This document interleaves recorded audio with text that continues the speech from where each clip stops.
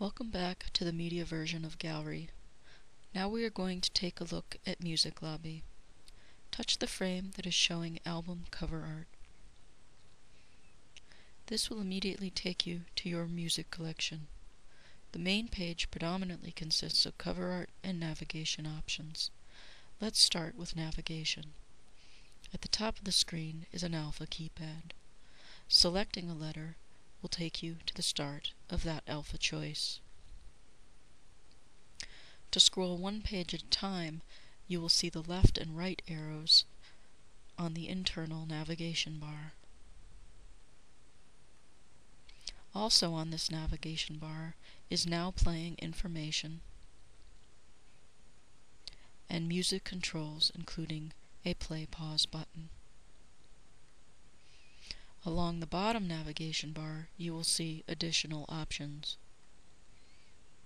First is a back button. Second is cover art thumbnails, the page that we are currently on. Third is a view list of your collection. Fourth is a search option. Fifth are stored playlists. Sixth is tools, which represent the management of MusicLobby. And last is radio streams.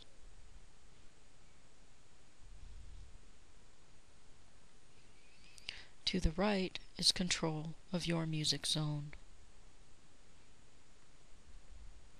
Finally is volume control.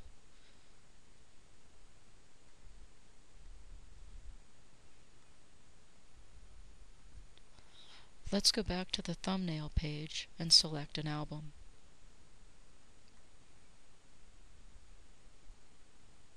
Selecting an album will take you to the Details page, which consists of track information, play album, add album, and artist information.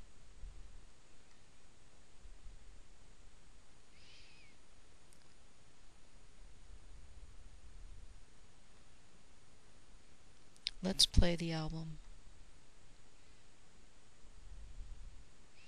As you can see on the now playing internal bar navigation, you will see U2 1, and the album is now playing.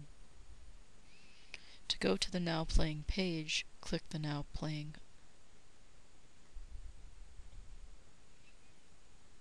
This will give you a list of the tracks in sequence ready to play.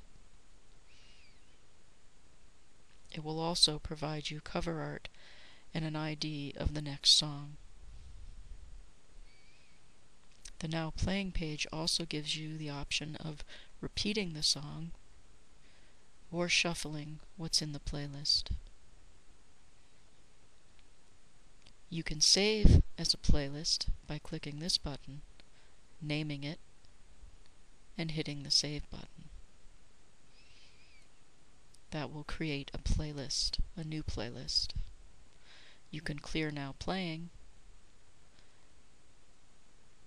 and go back to the thumbnail page to select another album. Thank you for viewing MusicLobby.